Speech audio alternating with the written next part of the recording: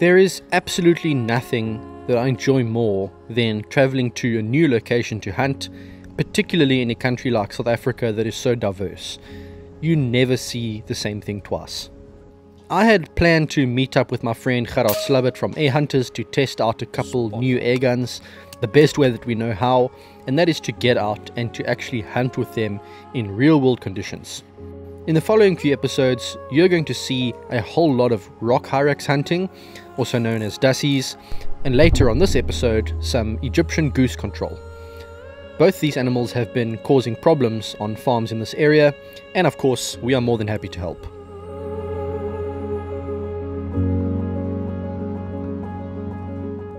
The journey is just as important as the destination, and our trip takes us through some moody valleys and over mountain passes before we eventually arrive at our campsite, which would be home for the next few days.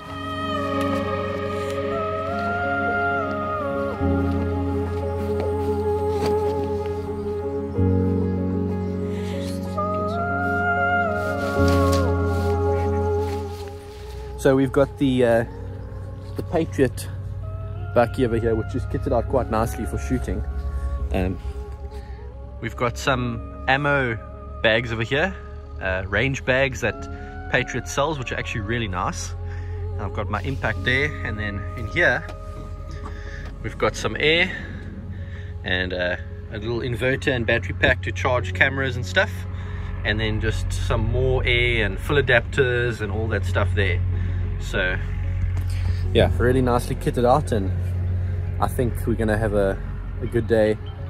Got unlimited ammo, unlimited air, like literally I think we've got like probably 60 or 70 liters of air at 300 bar, so we're not going to run short anytime soon.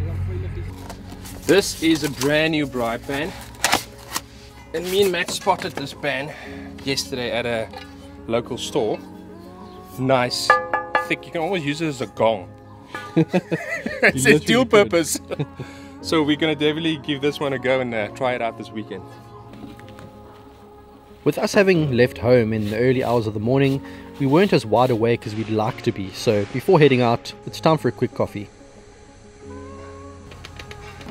So, this is my speciality. We've got some of the African farm blend, which is what we used last time we went to Witwaterskloof, so I think we're going to taste a bit of nostalgia now.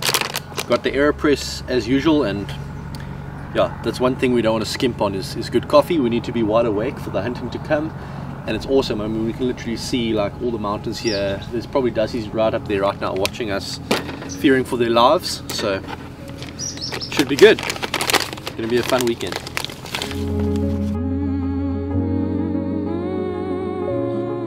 Whilst enjoying our warm beverages, a few doves came in to check us out, and it's very clear that these aren't ever shot at in this area. I could so easily blast this thing with that little AP16. Just a red dot. That's crazy. You can hit him on the head with your coffee mug. Yeah, I wonder if he wants some coffee. Want some coffee? The dove did not want any coffee, so we gulped down the rest, hopped into the truck, and headed down to the range to do some zero checks and shoot a few groups while conditions were good.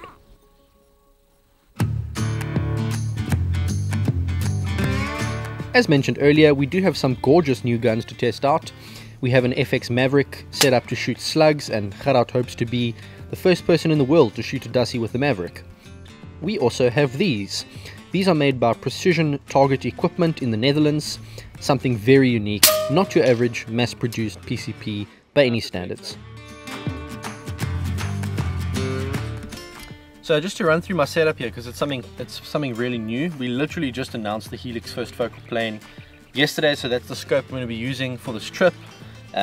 Really solid clicks, zero stop, really nice reticle for like long range / precision rifle shooting, and very reliable tracking. So I'm really looking forward to using it. It should do the job really well.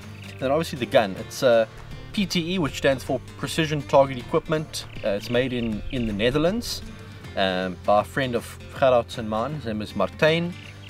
Just such an insanely beautiful gun. Krieger barrel, titanium parts everywhere.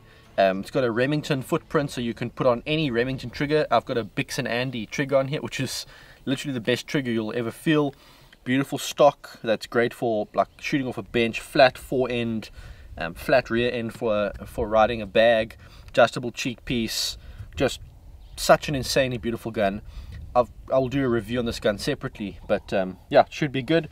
I've actually put my 22-50 silencer on here, the TrueWorks, just because a lot of the airgun silencers I've used are they're a little bit noisy. The capacity inside's a bit small.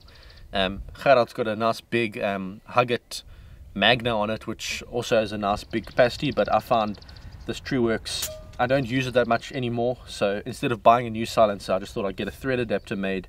One of Hyrax's friends made it and it fits here perfectly, so we're going to see how that does now. But yep, we're going to do a bit of shooting. There's very little wind right now, so it'll be a great opportunity to see how these guns do, and then prepare for some hunting.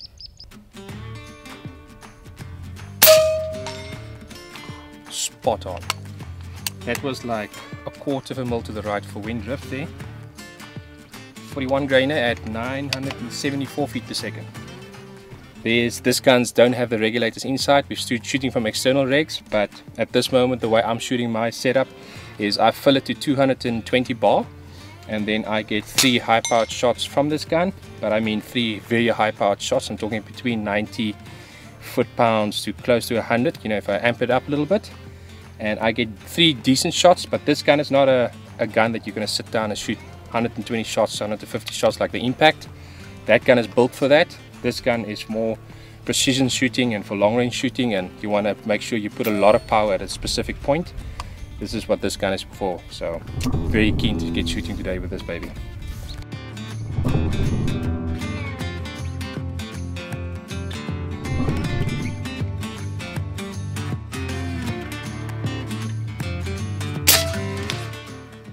Just nailing the center the whole time. Last one, and then I'm gonna say I'm done.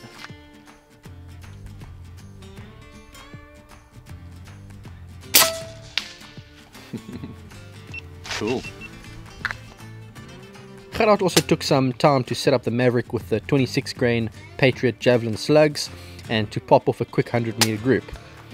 The 26 grain slugs don't quite have the same BC as the 41 grain slugs that we're shooting out of the PTE and high capacity magazine in the Maverick. It's easy to cock and shoot quickly without changing your shooting position, and this helps a lot when shooting groups. With all the shooting done and dusted, we take a walk to go analyze our groups.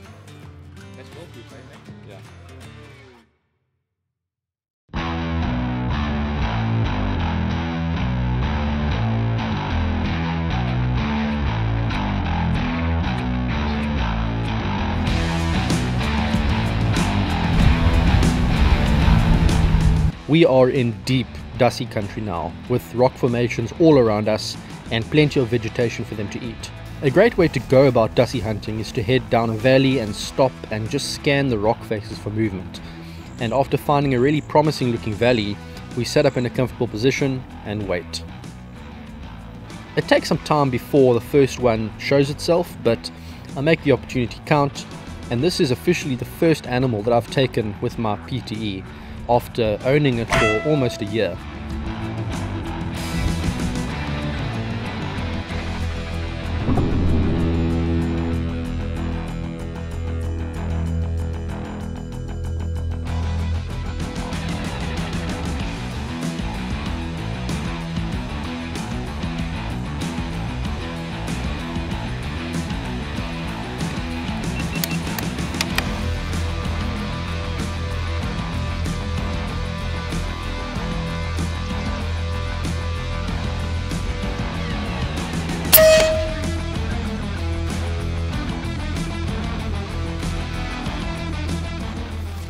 That is awesome.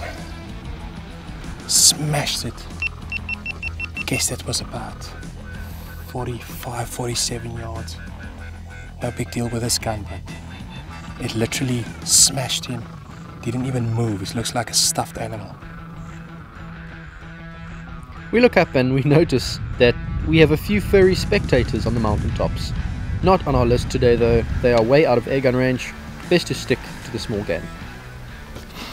Okay, we've got rocks here at an angle all the way from about like 200 meters all the way down to 50, which is our closest point.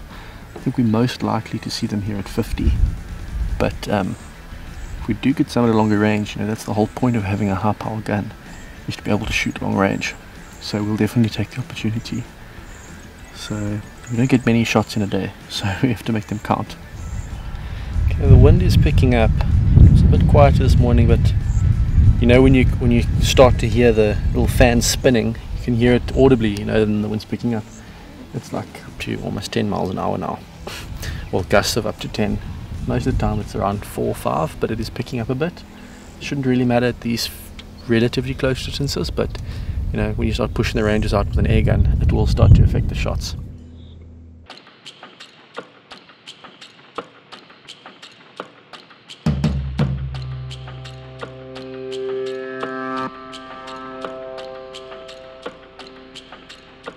With so many different rock formations and hunting spots to check out, we move on further up the mountain and soon come across more dassies. I grab the camera, Gerard pulls out his PTE, and it's all systems go.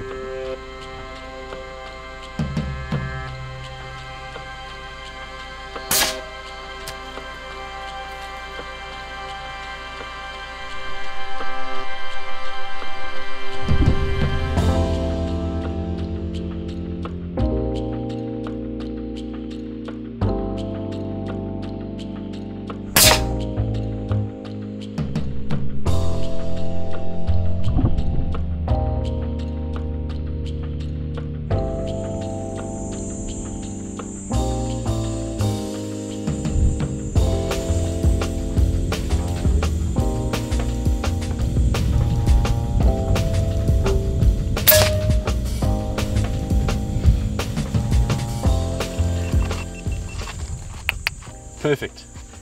Yeah. Everything we've taken a shot at with these PTEs has gone down straight away, not any delay. And I was a little bit worried that the slugs we're shooting don't have a hollow point, but I think because the nose is quite round, I think they punch pretty hard. It's almost like a 30 cal JSB pellet. It just hits hard. I think these slugs are doing the same, so very happy with that. Our afternoon suddenly takes a 180-degree turn as we are invited to a wine farm by a farmer we happened to bump into earlier in that day, and are asked to help sort out a goose problem quite spontaneously. Not only is it a beautiful location, but it's also a great opportunity to see how the solid slugs do on large game birds.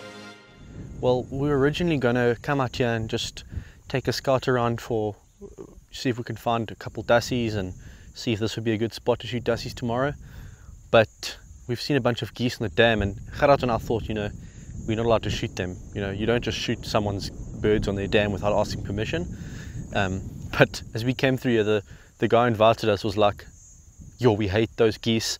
They're very aggressive. They scare away all the local waterfowl, and the Egyptian geese aren't even supposed to be here. Like 10 years ago, they didn't exist in this area, so they're invasive.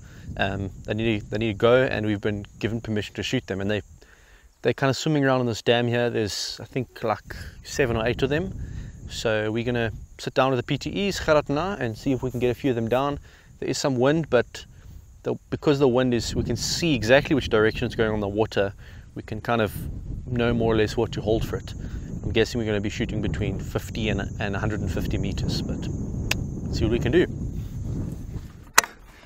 I guess the upside of single loading is that you take your time with a shot and you don't have to rush it.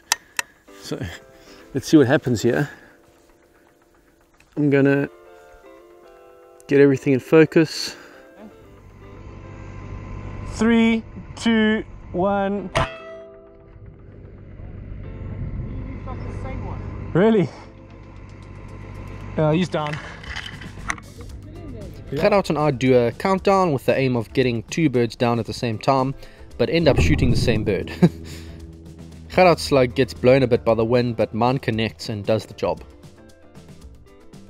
Here is the same sequence from Gerard's perspective. This clip is a great comparison between the optical quality of the Element Nexus on Gerard's rifle and the Element Helix on my rifle. It's pretty comical having to tether a tank while hunting, but I guess that's just the unregulated life. I've chosen to rather shoot untethered so I can move around. There's so many ants here that I'm literally sitting in the one spot where there's no ants, which is in the middle of these thorny bushes, but if it helps me to keep still, then I'll take it. I get the range a bit wrong here, and this shot drops a little bit low.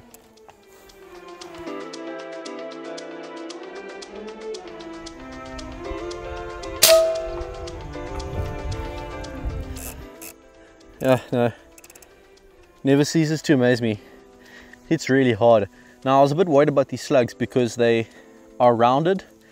You know, the slugs we shoot out the impact and the javelin slugs, firstly the lead is a bit softer, secondly they've got a nice big hollow point, so even at like 20 foot-pounds less they tend to hit a bit harder.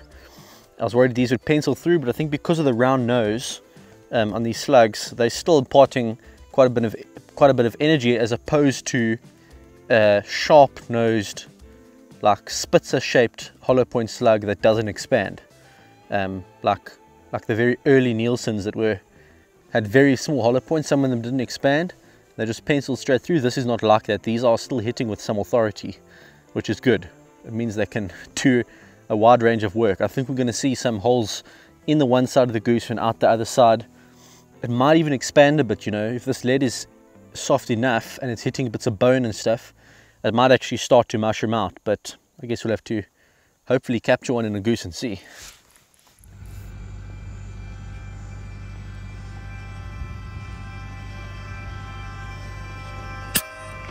Neat. Oh, straight through as well. Neat. Gerard definitely gets the award for the best shots of the day. He took 2 fantastic headshots on the geese, and here is one of them.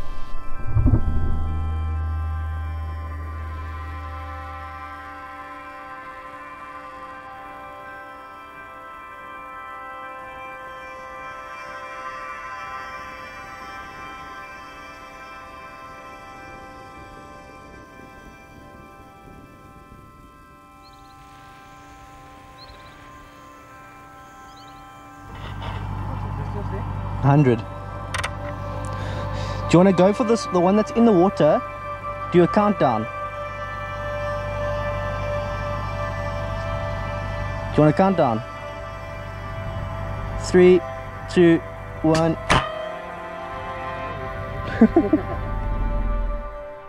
This time it's me who misses and Gerard who connects. It sucks to make an error, but it's nice to know that we are working in a team and getting the job done one way or another.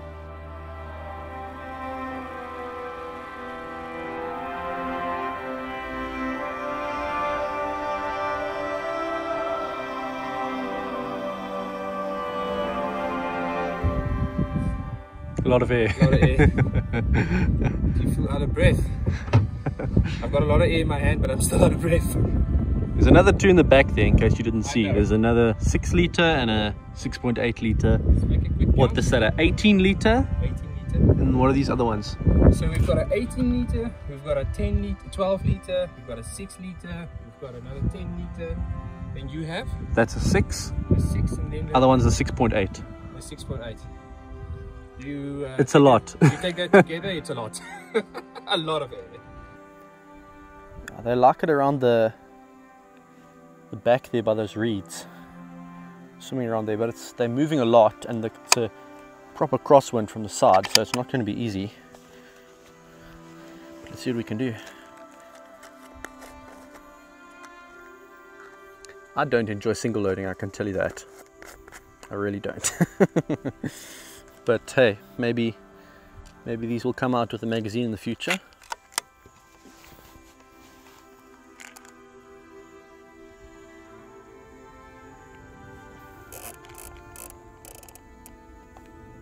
$115.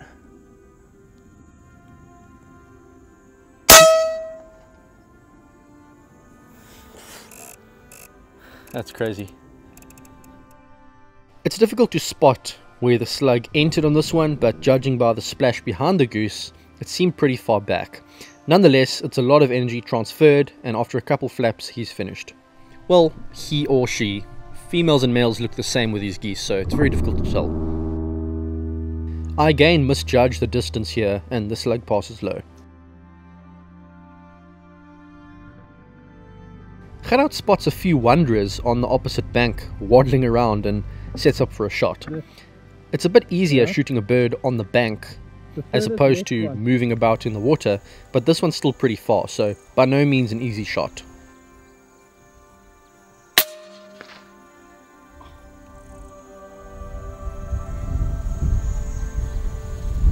Nailed him.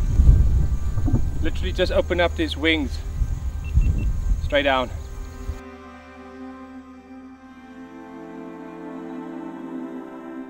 And here's that other brilliant headshot I was talking about on a moving goose from over 100 meters. Pretty insane. Dead headshot. I think Gerard just nailed that one in the top of the head.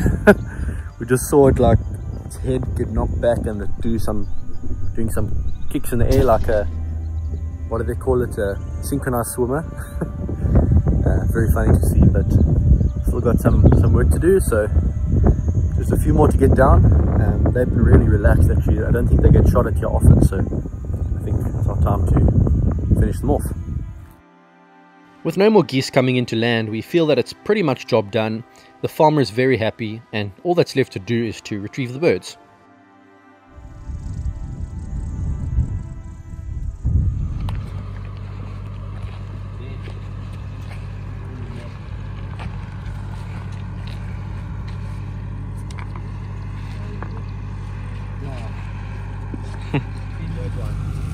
Show me the damage, Gerard.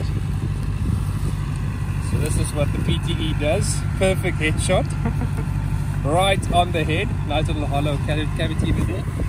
No, you can't have this one. Fine. So you can't get a better shot than that. That looks like 110, something like that. Another one down. Look at this. PTE punched right through the wing. Right through the main bone, look at that. Yeah. That slug just smashed right into the body. And this one I think could be intact, right? Inside. Might have to dig it out. Well, you may see in the background there, those are the farm workers coming to fetch the geese we just shot. They will appreciate the meat. But awesome little session here. It was quite spontaneous. We were like out on a different farm and we got spontaneously invited to come out here. Yeah, saw a bunch of geese on the dam and got the opportunity. Gerard with his PTE, myself with my PTE and my impact as well. PTE is a bit challenging because if you need a follow-up shot, you have to single load and you got to fill up the air and all of that. So when I got the impact out, Gerard told me I'm cheating. But yeah, that was good fun. It was an awesome time, a lot of fun, and yeah, it's been a while since we got a decent bag like this. Yeah, that was a really awesome one. Nice quick one. Awesome. Cool. It was really cool to have all the farm workers pull in and see the smiles on all their faces as we handed them their dinner. One of the highlights of my day for sure. And the best part is that it was all for free.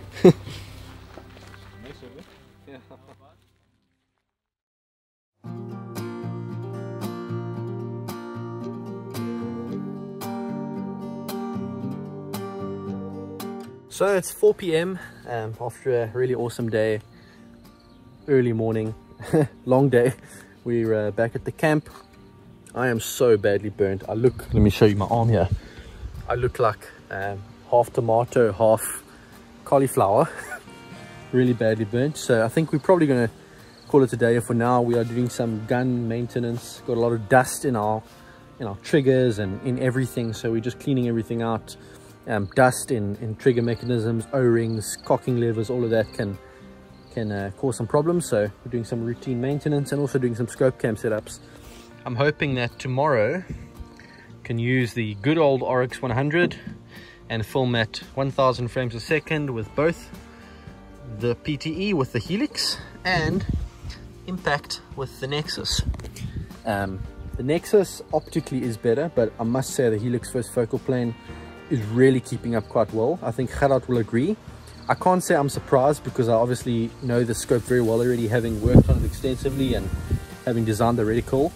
So I know how it looks, but I must say, just looking through it, comparing it to the the Nexus. I'm very, very happy with how it's holding up in a real life hunt. Very, very happy.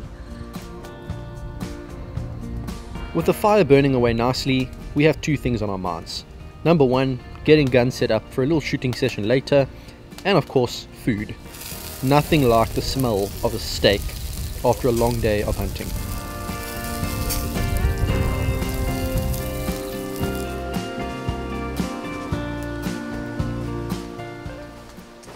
What's going on here? So what I'm doing now is I'm just going to do a slight adjustment to my trigger here, and I want to see if I can do a little bit of a power adjustment to this gun. And by doing that, I'm loosening the hammer and I'm actually adjusting the stroke and making it hit harder. So if you hit harder, it's like a normal gun, the more air flows through, faster velocity. And while I'm doing that, I have to take off the Bixen anti-trigger system, and then I'm nicely going to blow out the trigger system, clean it out nicely while I'm busy, and reassemble, and good to go again. So I've got a spinner here with me quickly. It's like pitch black at the moment, and I'm going to put it down at 50 yards and then maybe at 100 and take a couple of shots right in the dark. I've got my O-light mounted on my impact. We're going to take a couple of shots down there and see how these lights performing. The light that you are seeing shining right on me now is the Warrior X Turbo that Matt's got next to the camera at the moment. And we've got no filming lights on tonight. We're only going to use the O-lights, so everything you see is filmed with O-lights. So let me take a walk down there quickly. Yeah, I'm going to stay here and just shine on you. Yeah. You can walk. You take a shine with that light and I'll take a walk. Cool.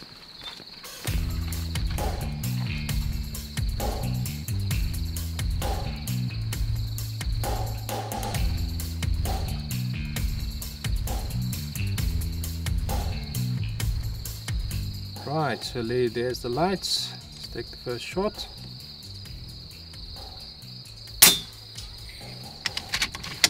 Perfect.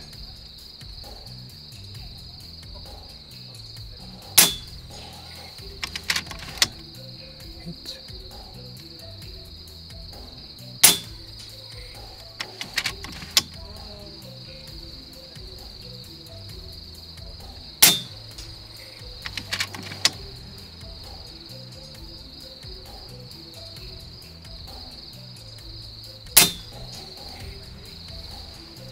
Without any problems. Like you guys can see, that's out at 100, and this is like pitch black at the moment, and I'm taking shots there. And I mean, if there was any kind of target down there or anything you want to hunt, that animal would have been dead on the spot. So really efficient lights. Right, so my turn. I've got my impact dialed to 100 yards, and I've got the O-light M2R on the side. Unfortunately, I really wanted to use mine because my Warrior X Turbo is like extremely good for long range shooting, very bright. But unfortunately, I tried to fit it to the pick rail with a pick rail adapter, and my bottle and my scope got in the way. So I'm using Hyrax setup, but we are going to turn it on here. We're going to give it a few shots. Hit record. And I should all be dialed up. So let's see what we can do. It's so cool seeing that slug pull in from that far away. A bit shaky, I'm shooting off a bag, but oh, that's so cool. Should I go for the top? Try, go for it.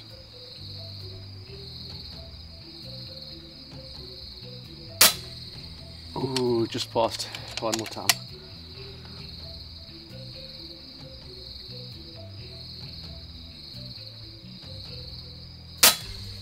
There we go. Oh, I just nicked it. Yeah, that's amazing. 1 inch spinner at 100, sitting on my knees, shooting off a bag through a scope cam with a 40 grain slug at 80 foot-pounds.